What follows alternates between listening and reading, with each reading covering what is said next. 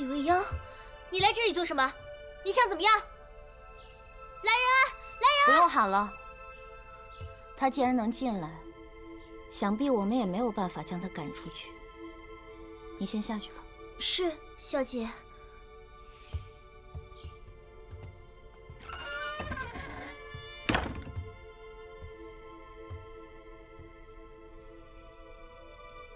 妹妹可真是明白人。哼，我若是明白人，就应该早点看清你的真面目。是你陷害我。李长如，若不是你心怀不轨，又怎么会作茧自缚？这一切都是因为你咎由自取。你是从什么时候开始怀疑我的？自从太子妃事件之后，我就非常确定，家里一定有人在和李长乐合谋。白芷临死之前拿出那把钥匙，就是想要告诉我，是你杀了他。哼，我没有。你们杀白芷的时候一定很惊慌，所以竟然将这么重要的证物掉落，自己都不知道。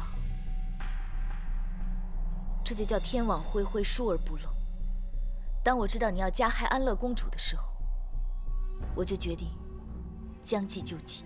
即便你知道我要害安乐公主，你又怎么会知道我的计划，故意甩掉宫女青叶啊？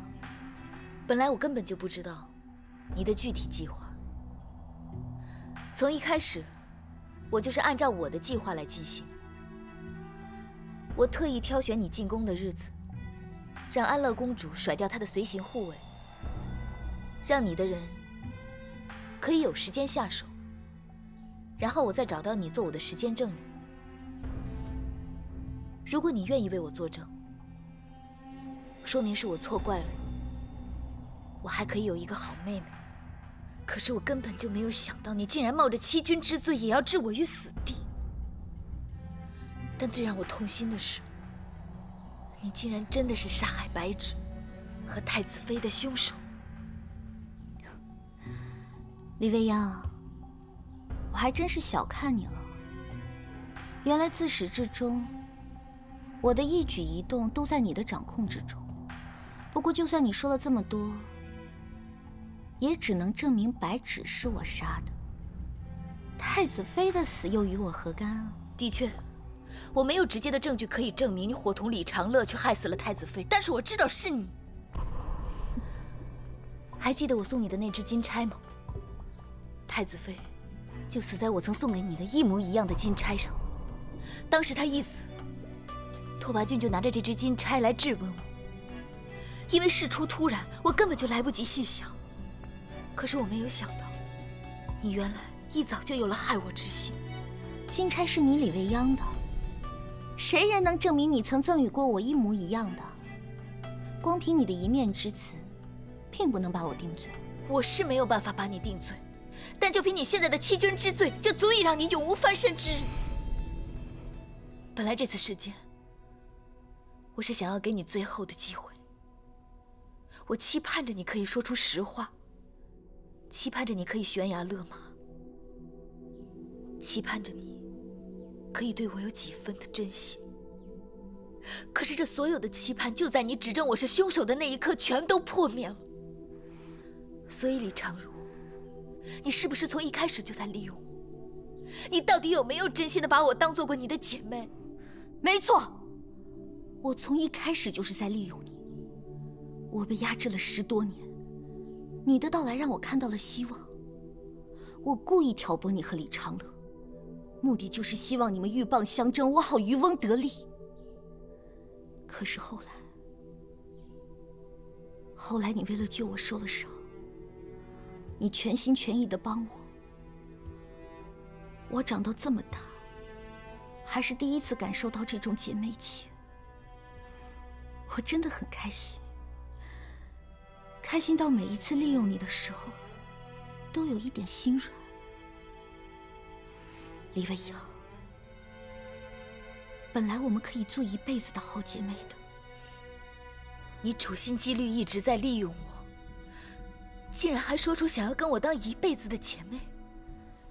你还记得我曾经跟你说过，我从小就喜欢上一个人吗？那个人就是南安王。他是我放在心口上爱恋了10年的男人。这10年来，我日思夜想，几近成狂。你可知道，在李长乐的光环底下，为了接近他，我用尽了多少心机，付出了多少努力吗？可当我要接近他的时候，为什么你要抢走他？是你毁掉了这一切，是你毁掉了这一切！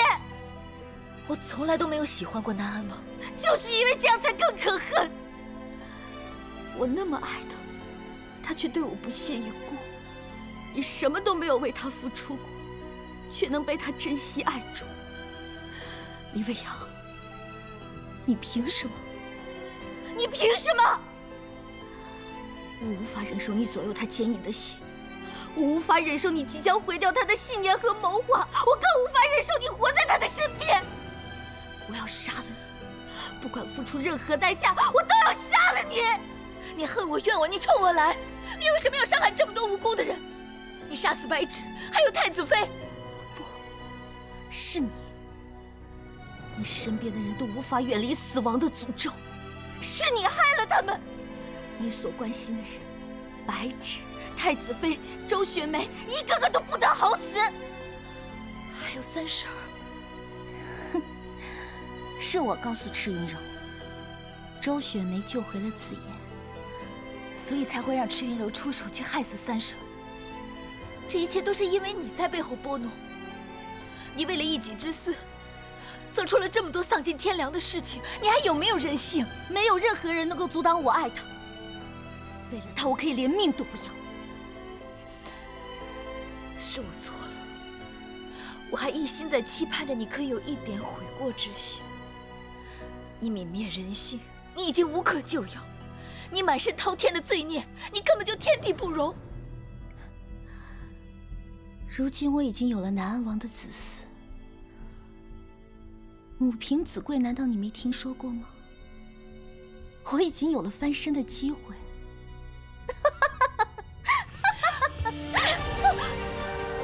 你别再拿你的孩子作孽。从今往后，我们恩断义绝。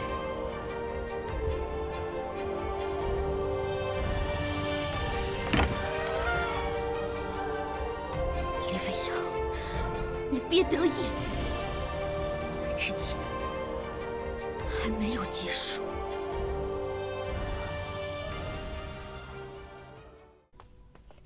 拜见陛下。终于把柔然使臣的事给解决了。李未央，这次让你受委屈了，你说朕该怎么补偿你呢？是陛下还了未央的清白，说起来还得是未央来感谢陛下呢。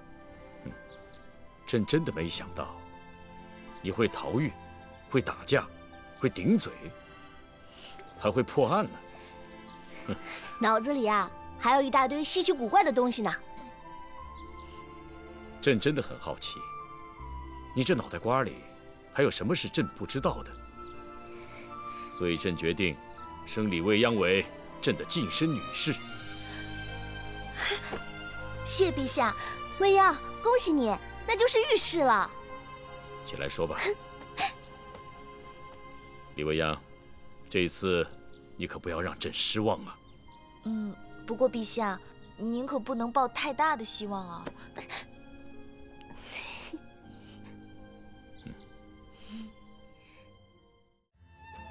我在宫里闷得慌，正想着出来玩，哎，没想到你就来约我了。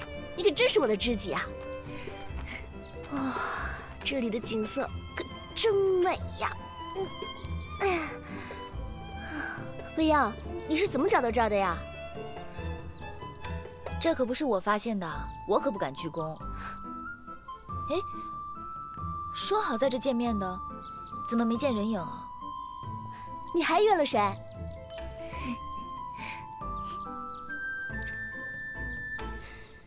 原烈王子，你现在知道我跟未央的事是个误会。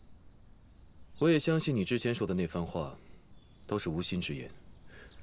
不如我们一笑泯恩怨，握手言和吧。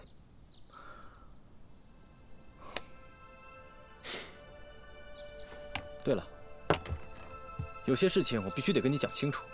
你到底什么时候找到李长乐杀害你母妃的证据，还未央清白啊？王子离开大卫的时间太久，有很多事情不明白。这件事情牵扯甚广，不能操之过急，否则只会害了未央。希望这不是你的推脱之词。如果你想坐拥其人之福，伤害未央，我作为未央的二弟，第一个绝不放过你。我一定会想尽办法带未央走。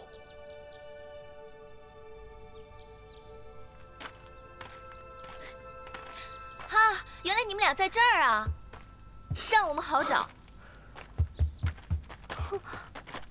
好啊，钓鱼这么好玩的事儿，你们两个都不带我，真是太不够意思了。还是未央好，时刻都想着我。我也觉得未央好。小姑姑，侄儿知错了。那我们去抓条鱼，让公主尝尝鲜，算是赔罪了，行了吧？这还差不多。哎，对了，因为护士的事情，你们两个最近应该经常见面吧？俊儿，王子可是老熟人了，你不要太欺负他了。小姑姑，公事私事怎能混为一谈？本王也是公私分明的人。哎，好不容易出来玩一次，可不许说这些扫兴的事儿。这样吧，九公主，你和二弟一块去钓鱼，我呢和殿下去看看附近有没有好吃的果子。走吧。走了。未央，我也跟你们一块儿去。哎呀，你呢就好好去钓鱼，二弟，记得照顾好公主啊。未央，你刚才是给我小姑姑和李敏德制造机会啊？你是说我小姑姑跟李敏德？真是个呆子，你才看出来啊！公主啊，她很喜欢二弟的。那李敏德也喜欢小姑姑？你确定？当然了，九公主可爱又善良，二弟也很喜欢她。她呀，就是死要面子，只要多给她一点机会，我相信他俩一定会有好结果的。还好你不是时时刻刻都那么聪明。走。哎，不对啊，我们是不是走错方向了？果园不是在那儿吗？没走错。我知道最近因为李长儒的事儿让你心里很不痛快，我特意给你准备了份礼物。礼物？跟我来。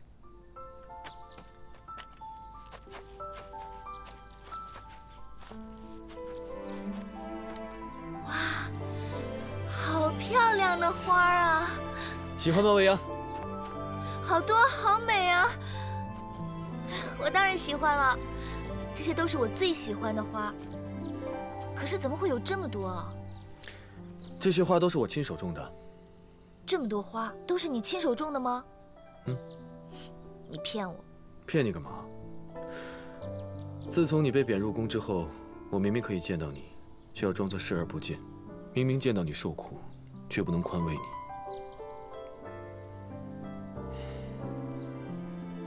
每当这个时候，我就会来这里种花。我一想到将来有一天你会看到这些花，我就会重新恢复勇气。未央，虽然这些不是罕见之物，但是这也是一颗颗我亲自为你种下的。我希望不管过了多少年，你想起这片花海，你都会想到我。我想让你知道，在这个世上，你不是孤苦无依一个人。不管别人怎么欺负你，怎么让你难过，我拓跋君都不会负你。我拓跋君会永远陪在你的身边。未央，这样你能感受到我的心意吗？在这个世界上，拓跋君是最爱我的人。经历种种，我们早已两情相知，又岂须多言？我拓跋君生平能遇此知己，夫复何求？